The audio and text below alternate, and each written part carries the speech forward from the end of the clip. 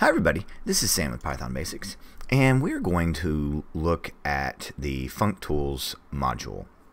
So alright, let's just go ahead and get this brought in. So this is actually tied to a video request, but we need to understand where that function lives. And it's actually been moved in Python 3 to Functools. But alright, Functools is high order functions and operations on callable objects. Alright, so what does that mean? It's basically functions for other functions. Alright, so let's just look at it. So we create a function. So this is super important. If you're new here, thanks for joining us. If you have not subscribed yet, make sure you hit that subscribe button and the notification bell, because we have videos coming out all the time. So alright, foo, that's our function. Now this is actually calling the function. Alright, right? So now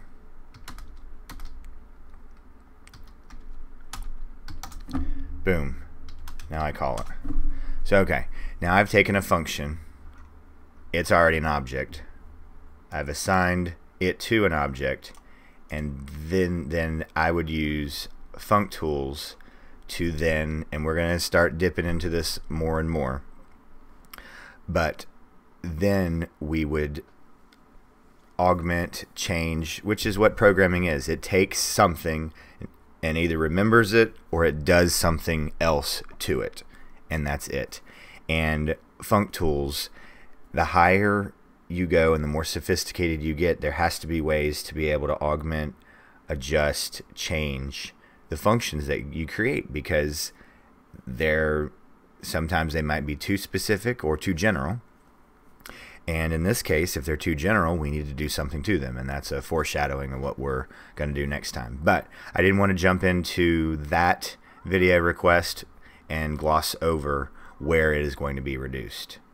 Excuse me. Well, there we go. I just said it. Where it's going to be located and called from. So the next video we're going to do on this is actually a request on the reduced function. So there we go. Real quick video today. Super important for you to subscribe and hit that notification bell, because we have videos coming out all the time. So please don't hesitate to leave any comments, questions, or any video requests, and I'll get right to them. So as always, guys, thanks for watching. Stay tuned, and we'll see you next time. Bye, guys.